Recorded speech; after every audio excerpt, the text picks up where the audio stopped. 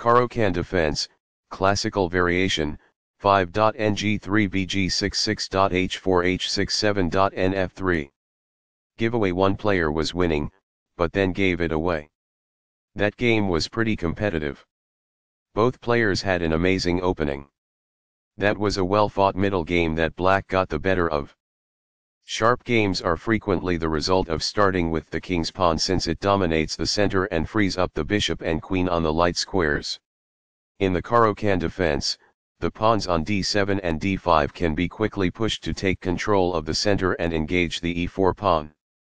The d4 square seizes the center and launches an assault on the e5 and c5 squares.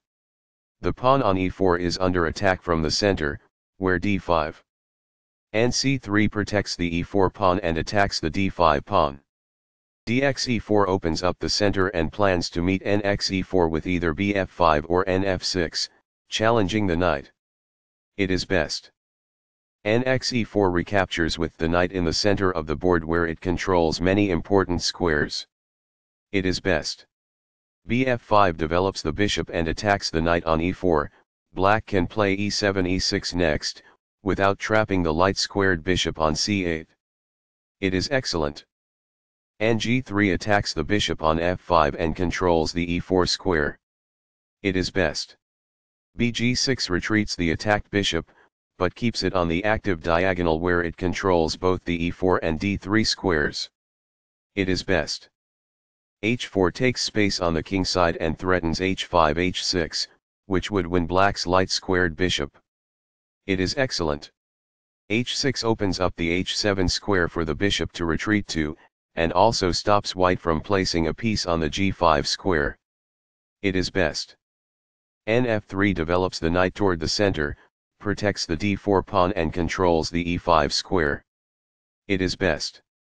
The bishop will be better off as a result of this. This offers to exchange pieces of equal value. This keeps the material balance in check with good commerce. Backs off. This offers an equal trade of pieces. This threatens to win a pawn.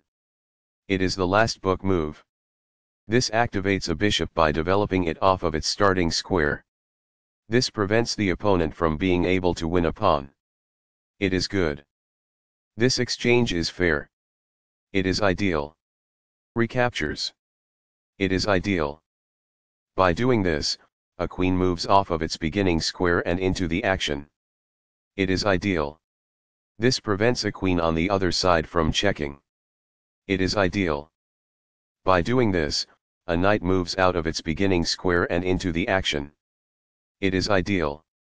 Now that the rooks can see one another, they can defend one another. That's good. When a bishop moves away from being attacked, this gains a tempo. It is ideal.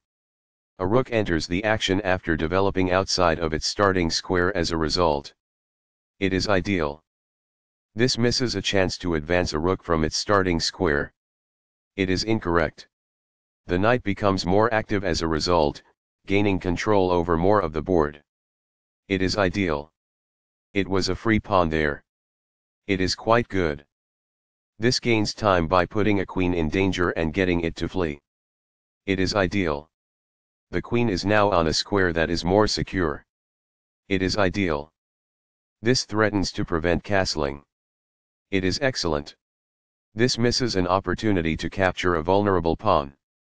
This permits the opponent to reveal an attack on a queen. It is a miss. This exposes an attack, threatening a queen. This took advantage of a mistake and white now has a winning advantage. It is a great move. This protects a knight who was being attacked and lacked defense. It is ideal. This poses a checkmate threat. That's good. This suggests exchanging items of equivalent value. It is ideal. This reveals an attack on a queen. This is the only move that works. It is a great move. This shields the knight who was attacked. It is ideal. This threatens to play checkmate. There was only one good move there. This ignores an opportunity to threaten checkmate. It is a misgiveaway. One player was winning, but then gave it away. That game was pretty competitive. Both players had an amazing opening. That was a well-fought middle game that black got the better of.